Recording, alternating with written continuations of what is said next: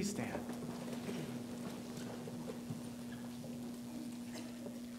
The grace of our Lord Jesus Christ and the love of God and the fellowship of the Holy Spirit be with you. And also with you. God has richly blessed us. He has demonstrated his fatherly love by giving us more than we can possibly ask for or imagine. That is why we are here today. We gather as his dear children by faith to worship and praise him. It's only fitting then that we begin by humbly confessing our sins to our dear Father and asking for his continued goodness. Dear Father, how it pains me to say it. Forgive me my sins. I am a sinner. That is what I am by nature. And I have proven it again this week with my thoughts, words, and actions. I deserve to be doomed to an eternal night of suffering in hell. But Jesus has invited me to ask for your full and free pardon. So trusting in his invitation, give me the favor he alone deserves. Give me the forgiveness he has promised. Give me what his cross alone has earned for me.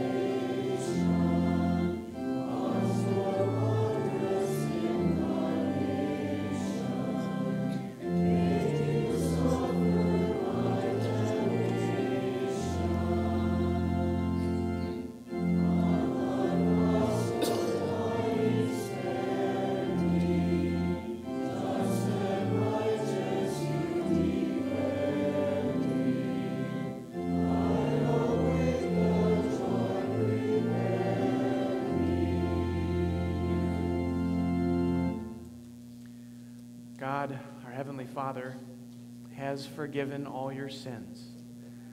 By the perfect life and the innocent death of our Lord Jesus Christ, he has removed your guilt forever. And you are his own dear child. May God give you the strength to live according to his will. Amen.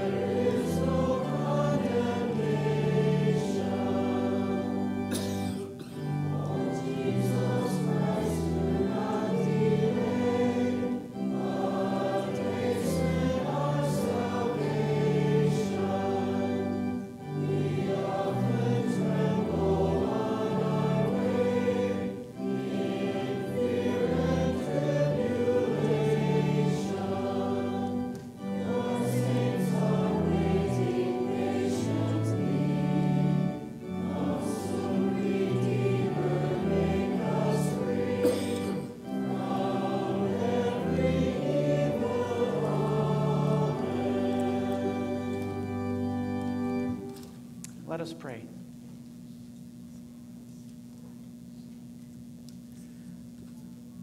Lord, God Almighty, so rule and govern our hearts and minds by your Holy Spirit, that we may always look forward to the end of this present evil age and to the day of your righteous judgment. Keep us steadfast in true and living faith, and present us at last holy and blameless before you, through your Son, Jesus Christ, our Lord, who lives and reigns with you in the Holy Spirit, one God, now and forever. Amen. You may be seated. At this time, we'd encourage any children with us today to come forward for a special children's message.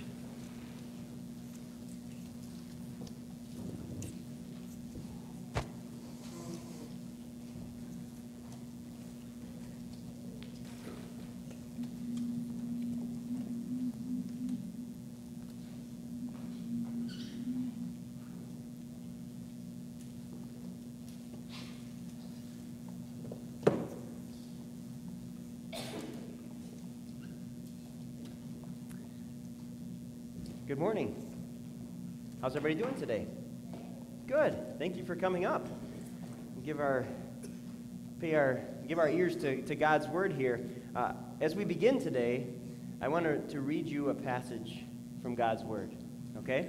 And we're going to hear this in a minute, but I'm going to read it to you first. It says, "When the Son of Man," so that's a special name for Jesus, "when Jesus comes in his glory, he will sit on his glorious throne. And all nations, all people will be gathered before him, and listen to what he's going to do. He will separate the people one from another, just like a shepherd separates the sheep from the goats." So he's going to separate people like a shepherd separates sheep from the goats. So do you think you know the difference between a sheep and a goat? Could you think you could tell the difference between a sheep and a goat? Seems pretty easy, doesn't it? So I'm going to put it to the test. You think you're so good. I've got some pictures for you, and I want you to tell me which one are sheep and which one are goats. So the pictures are going to be up on the screen, okay? So can you see the screen? Some of those are sheep, and some of those are goats. Which one? Let's start with the top one, the top left. You think that's a sheep or a goat? Looks like a little baby sheep, huh? And what about the one with the horns on the right? What do you think that one is? Those are good guesses. That's actually what I guessed too, but you know what? It's actually the opposite. Those are different kind of sheep than what we're used to. So the one on the right is a special kind of sheep, and the one on the left is a baby goat. Should we move on to the next one? Or now you're not so confident, are you? How about the middle one on the left? What do you think that one is? How many say sheep? Raise your hand. Raise your hand. Yeah, that's a sheep. Yep, you got it. So the one on the right is a goat. All right. Last one on the bottom, on the left. The one with the bell. Do you think that's a sheep or a goat? Now you're scared. I'm sorry. The one on the left is a sheep, and the one on the right is another goat. It's not so easy, is it? Yeah. I was trying to trick you, wasn't I? That's not nice, is it? Here's my point with that, right? What did we say? Why am I talking about this? Because we said Jesus is going to judge people at the end of the time, and he's going to separate them, sheep from goats. And we think, oh, that's easy, right? What it's talking about is the sheep are another name for people who believe in him, who trust in him, right? Jesus is our good shepherd, and we're his sheep. We're his little lambs. And so he's going to gather his sheep with him, and then he's going to send away the goats, the people who don't trust in him, the people who rejected him are the goats. And we think, well, that's pretty easy, right? To judge between those who believe and trust in him and those who don't, right? But what's interesting, and you're going to hear this in a minute, as Jesus talks about people's lives, it's not so easy. Everybody does some good things. Everybody does some bad things. Right? And so if everybody kind of looks the same, if everybody kind of does good things and everybody does bad things, how is he going to judge us? What's the point? How is he going to tell the difference between a believer, a sheep, and an unbeliever, a goat? You know what the difference is? It's all about our faith, our connection to Jesus. Yes, we do good things, and yes, we do bad things, but if we're connected to Jesus, what happens to all of our bad things? Okay, because Jesus died for our sins, didn't he? Jesus took all the bad things that we do, He took all of our sins on himself, and he died on the cross. And so what he was doing on that cross is suffering punishment. The punishment that I deserve for my sins and the punishment that we all deserve, but Jesus got it. And instead of getting punishment, what do we get?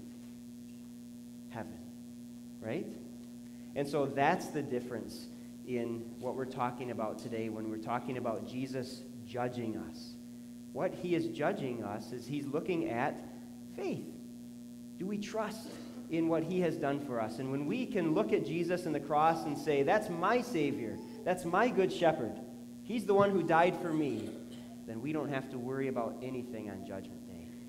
He's going to say, you, my little lambs, come into heaven with me because I died for you. Amen. Thank you for coming up here. You may go back to your seats.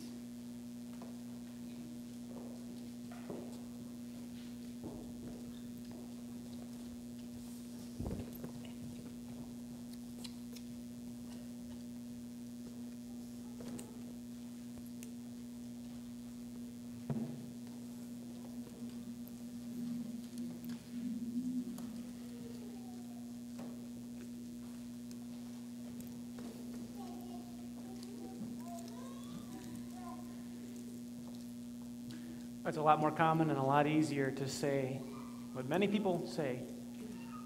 Doesn't matter what you believe as long as you really believe it and are really sincere about it. Right? You've heard that before. That may be true to what people think here on earth, but it's not true to what God says. And God is the judge.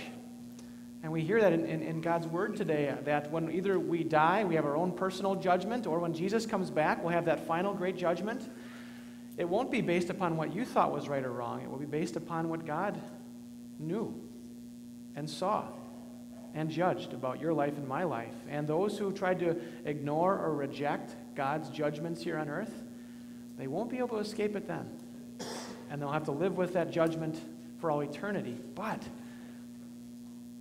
those, like Pastor said to our children here just briefly, those who receive Jesus as their Savior have nothing to fear on that day, because God looks at you and his judgment is true when he says, you're saved by my Son, Jesus.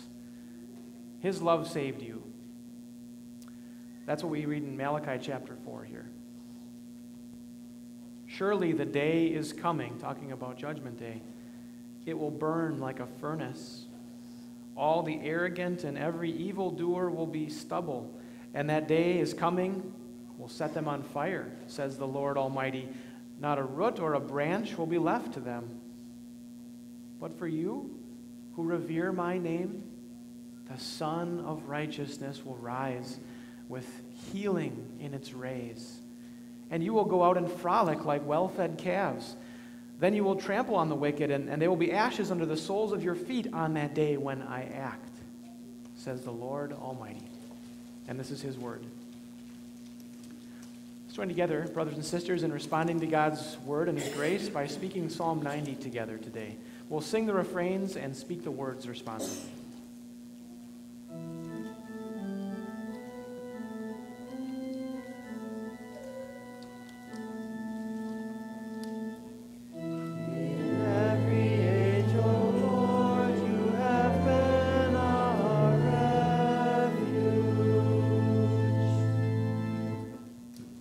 You have been our dwelling place throughout all generations. Before the mountains were born, or you brought forth the earth and the world. From everlasting to everlasting, you are God. For 1,000 years in your sight are like a day that has just gone by, or like a watch in the night. You have set our iniquities before you. Our secret sins in the light of your presence. You turn mortals back to dust. You sweep them away in the sleep of death. The length of our days is 70 years, or 80 if we have the strength. Yet their span is but trouble and sorrow. Teach us to number our days aright. That we may gain a heart of wisdom. Satisfy us in the morning with your unfailing love. That we may sing for joy and be glad all our days. In every age, O Lord, you have been our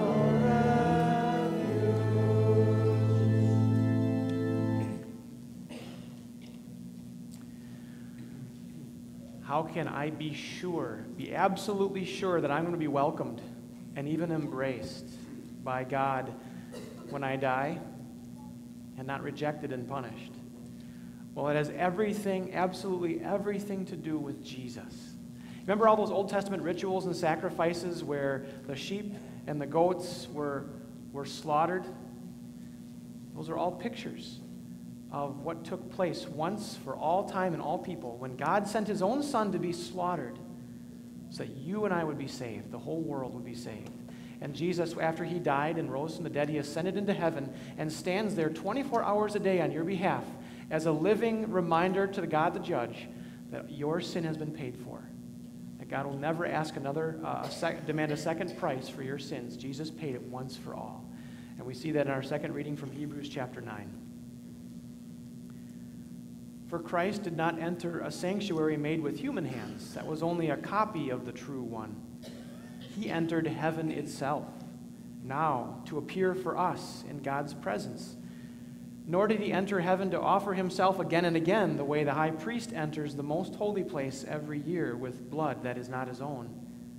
Otherwise, Christ would have had to suffer many times since the creation of the world. But he has appeared once for all, at the culmination of the ages, to do away with sin by the sacrifice of himself. Just as people are destined to die once, and after that to face judgment, so Christ was sacrificed once to take away the sins of many. And he will appear a second time, not to bear sin, but to bring salvation to those who are waiting for him. The word of God. Hallelujah. Therefore, for you do not know on what day, watch therefore, for you do not know on what day your Lord is coming. Hallelujah. I invite you to stand for the reading of the gospel.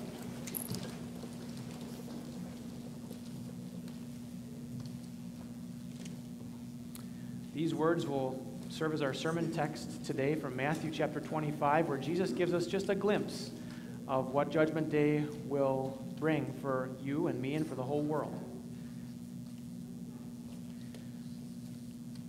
When the Son of Man comes in his glory, and all the angels with him, he will sit on his glorious throne. All the nations will be gathered before him, and he will separate the people one from another as a shepherd separates the sheep from the goats. He will put the sheep on his right and the goats on his left. Then the king will say to those on his right, "Come, you who are blessed by my Father, take your inheritance, the kingdom prepared for you since the creation of the world. For I was hungry, and you gave me something to eat. I was thirsty, and you gave me something to drink. I was a stranger, and you invited me in. I needed clothes, and you clothed me. I was sick, and you looked after me. I was in prison, and you came to visit me." Then the righteous will answer him, "Lord, when did we see you hungry or feed you, or thirsty and give you something to drink? When did we see you a stranger and invite you in, or needing clothes and clothe you? When did we see you sick or in prison and go to visit you?" The king will reply, "Truly I tell you, whatever you did for one of the least of these brothers and sisters of mine, you did for me." Then he will say to those on his left, "Depart from me, you who are cursed, into the eternal fire prepared for the devil and his angels. For I was hungry, and you gave me nothing to eat. I was thirsty, and you gave me nothing to drink. I was a stranger, and you did not invite me in. I needed clothes, and you did not clothe me. I was sick and in prison, and you did not look after me." Well, they also will answer, "Lord, when did we see you hungry or thirsty or a stranger or needing clothes or sick or in prison and did not help you?" He will reply, "Truly I tell you, whatever you did not do for one of the least of these, you did not do for me." Then they will go away to eternal punishment, but the righteous to eternal life. This is the gospel of the Lord. Praise be to you, O Christ. You may be seated. We sing of where our hope is built for today and for eternity, and then our next song together.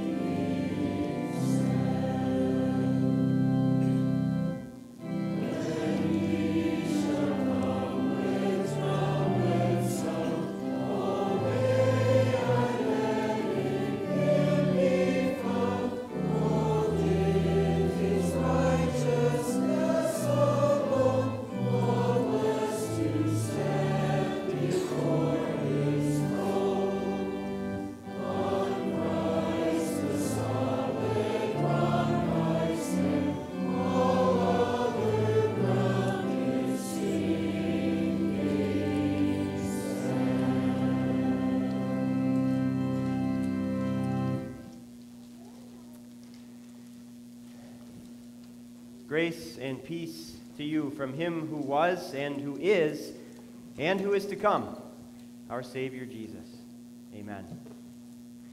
God's word that we want to focus on is the gospel lesson that we just heard. We will be rereading that throughout the sermon today from Matthew chapter 25. Now that the temperatures are falling and other stuff is falling as well, we're really entering a pretty entertaining season. You realize that, right? And now you can turn your TVs on at like 5 and 10, pop a bowl of popcorn, and just watch the drama unfold. Because we're entering what I call the winter weather prediction season. And I think this is very entertaining because I love to watch all of the meteorologists on the network really try to grab your attention when those storms are coming. You know, you'll listen to the forecast and their voices get louder and faster and higher, and their gestures become more animated, and the graphics on the green screen become more cluttered. And before you know it, they're throwing out inches like it's candy at a parade, right? 3 to 5, 7 to 10, 15 to 20 inches, right? With pretty soon it's this snowmageddon with blowing and drifting and Arctic plunges. I just find it very entertaining. Very entertaining to watch each meteorologist outdo the other, especially when you wake up the next day looking for this big snow day and you take your broom and you can sweep away the snow. Right? It's entertaining. But the point is that that's part of the gig, isn't it? If you are going to be in the business of predicting the future, well, then all that drama just comes with the cubicle. Right? And so does really the target that's painted on your back for us to be able to throw all the jokes at them when they fail. That's just what happens when you try to predict the future. All that said, that's to tell you that I get it. Okay? I understand perfectly what Pastor Zimpelman and I have set ourselves up for today. Okay? Because you walk into church today and you hear, what Sunday of the church year is it? Well, it's Last Judgment Sunday. And then you look in the bulletin and we're singing songs with names like The Day is Surely Drawing Near. And we got this sermon series, Heaven and Hell, and the first one is Hell is Real. So I get it. You walk in here and it's just like the drama of the meteorologist, but even worse, right? Even intensified, I would say. And so I know there's a target on our back that people would love to laugh this off. This is just another prediction, right? You're making a prediction that this world is going to end, that Jesus is going to come back, he's going to give a judgment to everybody, either up or down. I get it. I get it completely. That eye-rolling kind of reaction is based on your very real experience up to this point. These kinds of things, this prediction about the last day, it's been going on for thousands of years. People put together these wild formulas based on all the fantastical pictures in Revelation. People set exact times and exact dates, and all the while the sun rises, and then it sets, and it rises again, and we go about our ordinary lives the same as we have for years and years and years. And so based on your experience, that eye-rolling and the laughter is valid. If just experience were the indicator, then yeah, we'd be being very dramatic and foolish today to talk about this kind of stuff.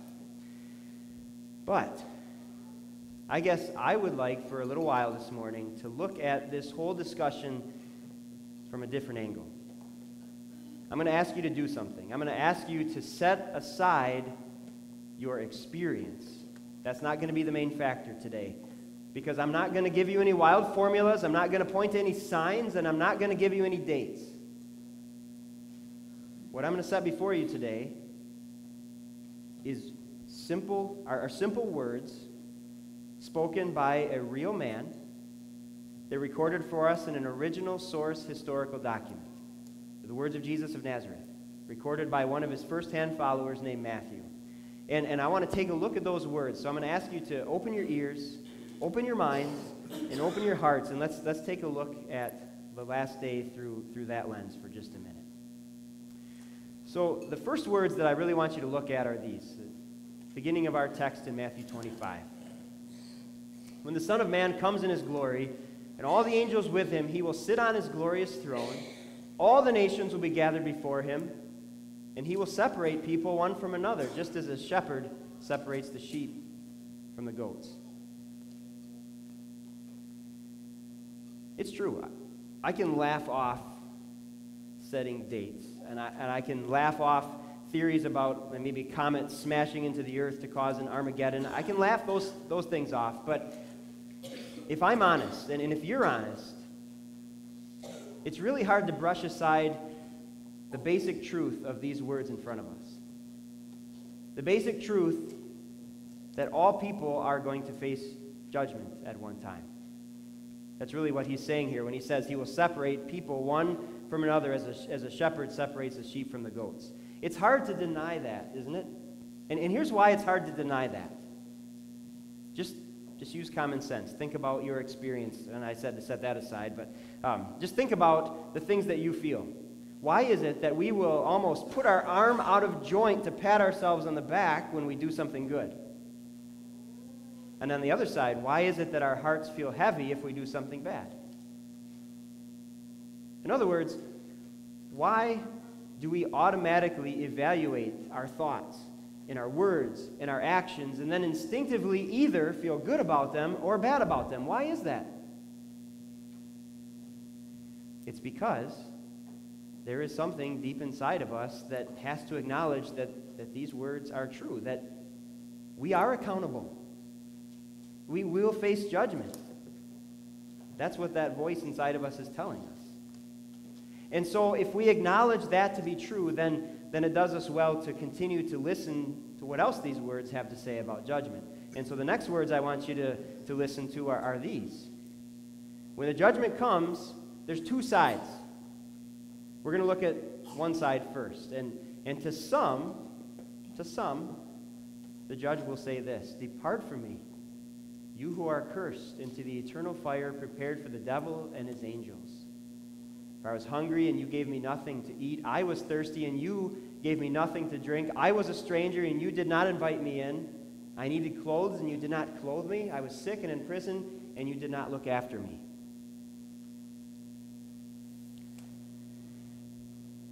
You notice, the first thing you want to notice are the actions.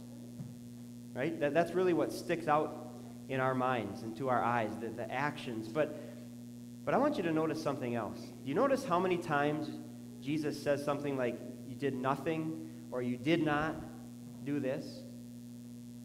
I think if you don't focus on the actions and you focus on those words, it gives you a clue on what our judgment is based.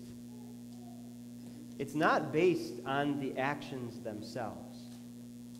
And if you think about it, it can't be, because everybody at one time or another helps somebody, encourages somebody, loves somebody, right? So it's not the actions. Our judgment is not based on the actions themselves.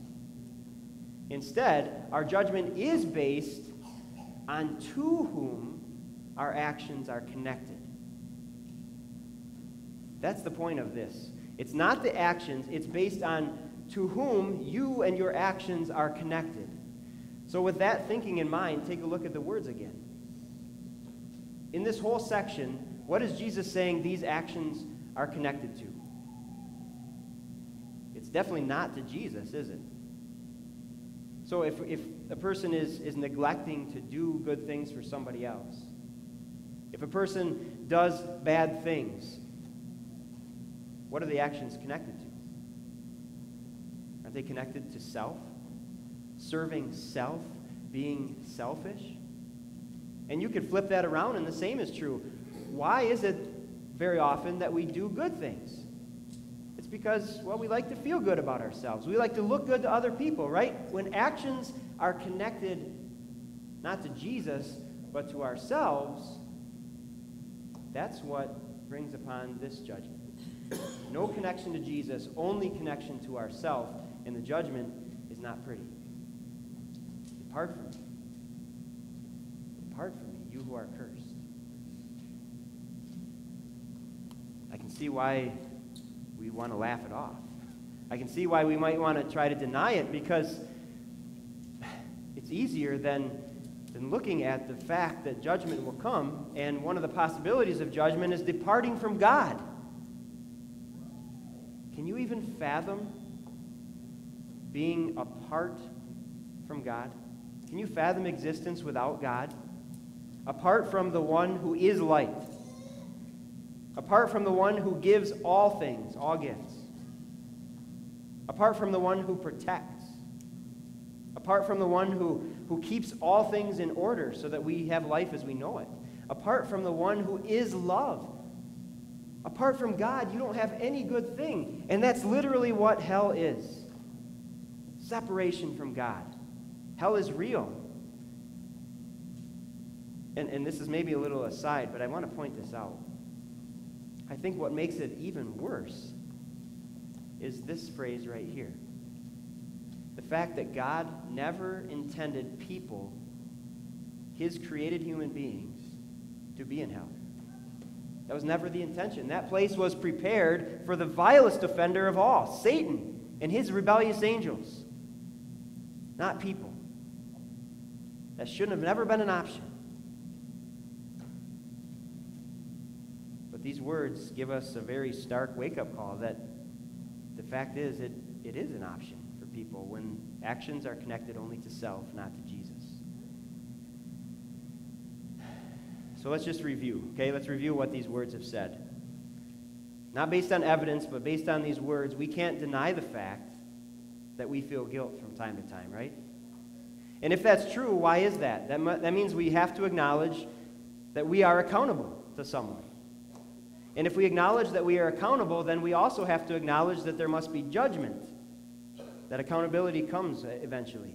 And if we acknowledge that, then we have to acknowledge that there is the possibility of punishment.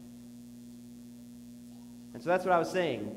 It sounds dramatic, but what we're talking about today is not just a weather prediction. It's not a future prediction. This is a fact. There will come a time when Jesus will say to some, "Go away from me. Go away to that place that was never even prepared for you." That's one side of the judgment, and I wanted to look at that first. But there is another side of the judgment, and that's what I want to spend the rest of the time looking at. Okay, let's look at the other side. There's something else going to happen on Judgment Day that you and I are going to look forward to very much. I often wonder about people who are in the business of predicting the future. If we are always joking about them, and if they make mistakes often enough, why do they keep doing it? What gives them the courage to get on the air night after night? I think it's because they have all this technology and equipment, right? And it gives them a lot of accurate information. And when they have the accurate information, that accurate information gives them confidence. And so the same could be asked of you and me. Why in the world would you have a Sunday like this? Why would you talk about judgment, and why would you invite people to come and actually hear about this? Why are you going to talk about this kind of stuff? Wouldn't it be better to just kind of shove it aside, enjoy life while you can, and then see what happens? Wouldn't that be a whole lot easier? Well, yeah. But the fact is, we have something that gives us accurate information too. We have the Scriptures. And when we have accurate information about Judgment Day, then we can talk about it with confidence too. So let's take a look at what that confidence is. The next words I want you to look at are these. To some, the judge will say this: "Come, you who are blessed by my Father, come by my Father, take your inheritance, the kingdom prepared for you since the creation of the world. For I was hungry, and you gave me something to eat. I was thirsty, and you gave me something to drink. I was a stranger, and you invited me in. I needed clothes, and you clothed me. I was sick, and you looked after me. I was in prison, and you came to visit me." As we look at these words, I just want to go back really quickly to what I said just a few minutes ago. Remember, the judgment is not based on what you do. It's not based on actions. It can't be, because it's the same list for both people, right? And they're both wondering, wait a minute, when did we do these things? It's not based on actions, because every single person before the judge on Judgment Day could say, wait a minute, Jesus, I was nice sometimes. I visited people. I gave.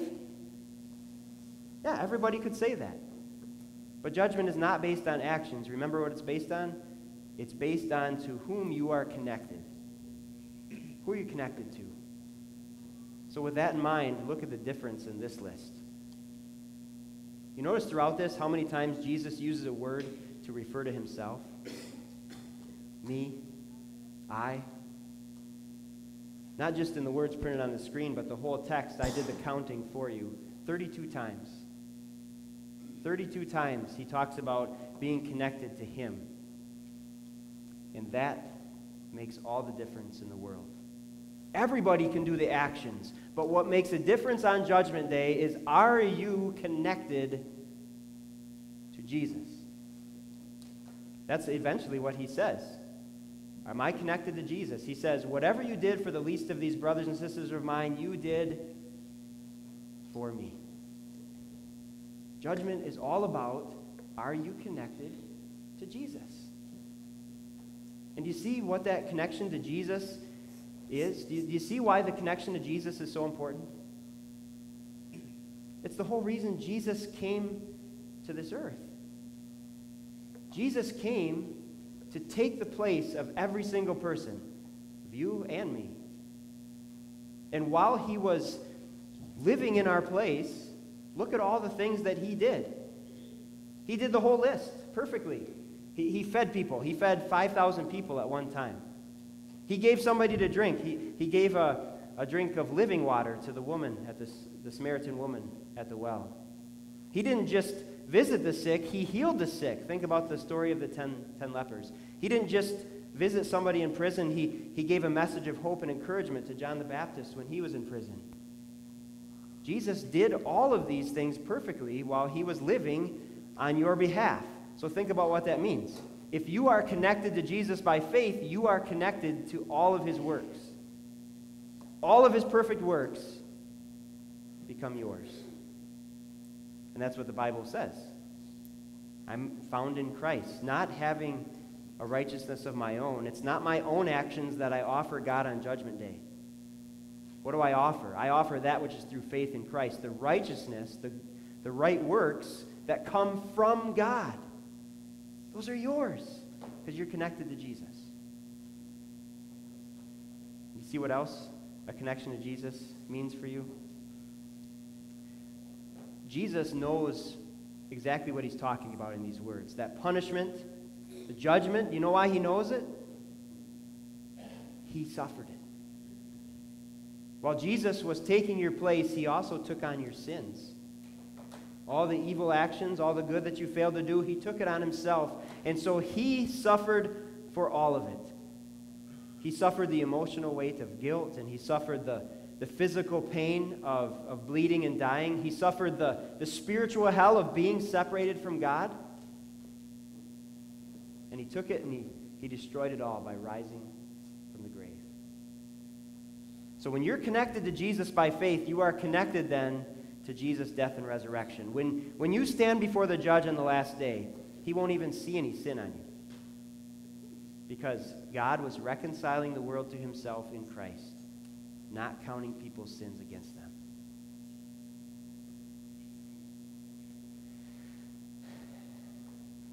Maybe dramatic, but do you see why we have a day like this every year? It's to give us confidence. We don't have to look at these things like we're watching the weatherman talking about an Arctic front coming in from Canada and going, oh boy, here we go again. No, these words help us to look at Judgment Day completely differently. These words help remind us that we can look at it with confidence because we are connected to Jesus. And that's my ending encouragement, is to remind you, you are connected to Jesus. You're connected to him by faith. You're connected to him through your baptism. where he wrapped his robe of righteousness around you. You're connected to him through the promises in the Bible. You're connected to him through his promises in the sacrament, the Holy Communion. Jesus is your righteousness, and he's your forgiveness. He's your Savior. He's your life. This isn't just a prediction. This is a fact. Okay, the day will come when Jesus will say to some, when Jesus will say to you, come. Come to that place that I have prepared for you. Next week, we're going to continue this sermon series, and we're going to focus on that very place, the place of heaven that Jesus has prepared for you with his death and resurrection. I invite you to come next week and hear about that place, and until that time, stay connected. Stay connected to Jesus through his word and sacrament. Amen. Please stand.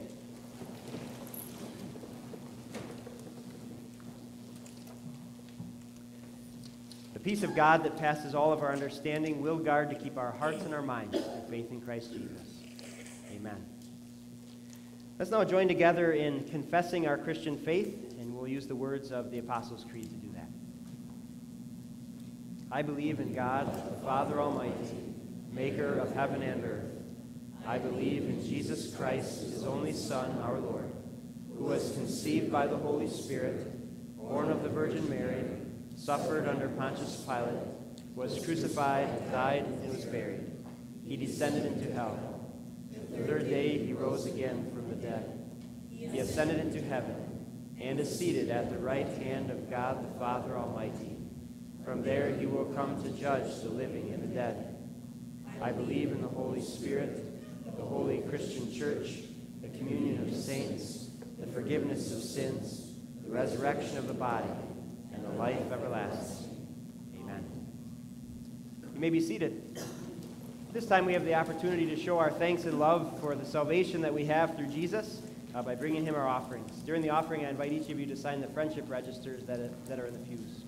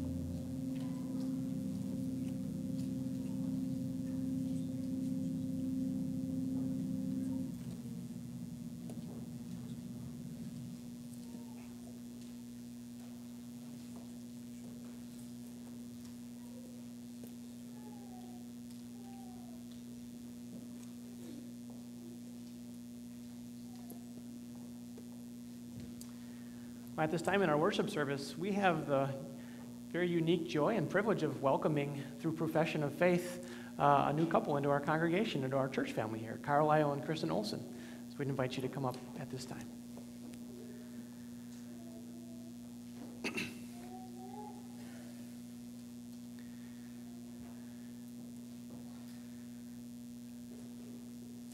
Dear members of St. John's Lutheran Church, Carlisle and Kristen Olson, having been baptized and also instructed and confessed agreement in the teachings of God's Word, they desire to become members of this congregation. Brothers and sisters in Christ, our Lord Jesus, our Savior promises to confess before His Father in heaven those who faithfully confess Him here on earth. And you've come before this Christian congregation to declare your faith and to unite with us in Christian love and fellowship. Therefore, lift up your hearts to the God of all grace and joyfully answer these questions. Do you believe in Jesus Christ as your Lord and Savior? If so, answer, I do. I do. Do you believe that the teachings of the Wisconsin Evangelical Lutheran Church, as you have learned and discussed with us in meetings, is faithful and true to the Word of God? If so, answer, I do. Do you intend to continue steadfast in the Christian faith and be diligent in the use of God's Word and sacraments and lead a godly life even to death? If so, answer, I do, and I ask God to help me. I do, and I ask God to help me. Will you support with your prayers, your time, your talents, and offerings the work our Lord Jesus has given this congregation? If so, answer, I will, and I ask God to help me. Having heard your promises, we, the members of St. John's Evangelical Lutheran Church, receive you in fellowship and love, and we invite you to share in all our worship and mission here in the name of the Father, the Son, and the Holy Spirit. Carlisle, welcome. Kristen, welcome. Glad to have you with us here. Brothers and sisters, let us pray. Lord Jesus, author and perfecter of our faith, in mercy, you joined these brothers and sisters in Christ to you when they were born again through water and the Spirit. In mercy, you taught them your saving truth, and we ask that you grant them the ability and the willfulness to offer themselves as living sacrifices to you as their spiritual act of worship. Transform them by the renewing of their minds so that they will not conform to the pattern of this world. And help us all to live in love and harmony with one another and work together in serving you. Keep us united in your Spirit and bring us at last to your eternal kingdom where you live and reign with the Father and the Holy Spirit, one God, now and forever. Amen. Go in peace. Thank you. Please stand as we continue to pray together.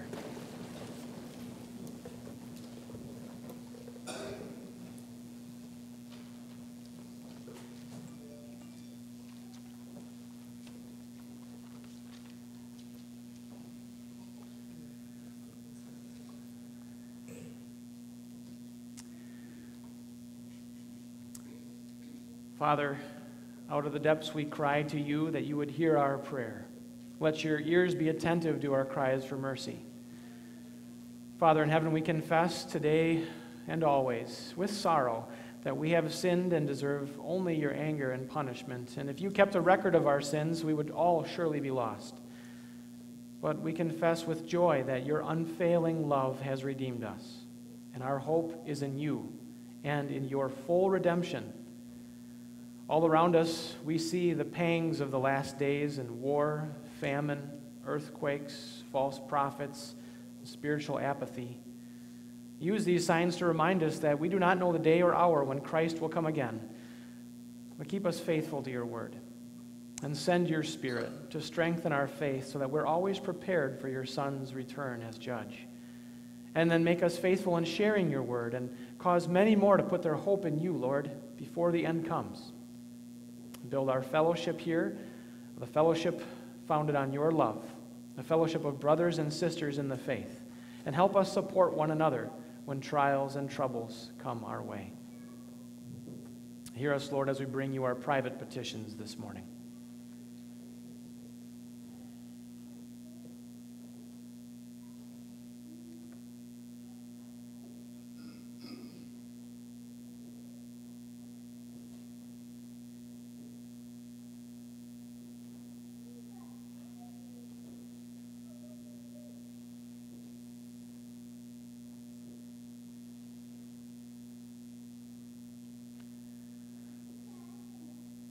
Heavenly Father, we eagerly wait for Jesus to come again and make all things new.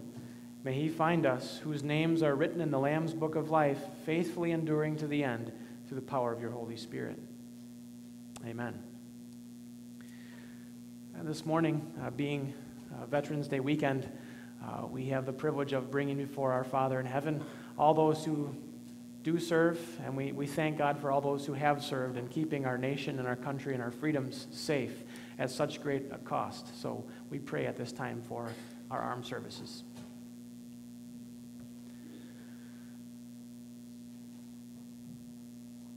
Almighty and merciful God, once again, we thank you for the freedom that we have through your Son, Jesus Christ, that came at such a great price, that Jesus, your Son, was willing to give up his life and sacrifice to save ours. And on a day like today, or a weekend as this, Veterans Day weekend, we are only even more thankful and grateful as we think about those who gave their lives and sacrificed, the ultimate sacrifice to give us the freedom and protect and strengthen the freedom we have here in America. Lord, be with those families who experienced loss. Be with those who experienced pain and suffering through their service. And be with those who continue to serve us. And, Lord, keep them protected. And during the difficulties of their service, do not permit them to lose contact with you, but rather use the war and their service as a reminder and a picture of your love and protection over all people. And remind us, Lord, to keep our military in prayer to you, Lord, that you would continue to give us the freedoms that you've granted this nation. And help us to speak words of encouragement and thanks to those who serve, that they may know that we're thankful to you as well. And we pray this in Jesus' name, in whose name we continue to pray. Our Father, who art in heaven, hallowed be thy name. Thy kingdom come, thy will be done on earth as it is in heaven. Give us this day our daily bread, and forgive us our trespasses, as we forgive those who trespass against us. And lead us not into temptation, but deliver us from evil. For thine is the kingdom, and the power, and the glory, forever and ever. Amen. O Lord God, our heavenly Father, pour out the Holy Spirit on your faithful people. Keep us strong in your grace and truth, and protect and comfort us in all temptation, and bestow on us your saving peace through Jesus Christ, our Lord, who lives and reigns with you in the Holy Spirit, one God, now and forever. Amen. The Lord bless you and keep you. The Lord make his face shine on you and be gracious to you. The Lord look on you with favor and give you peace. Amen. You may be seated for our closing hymn.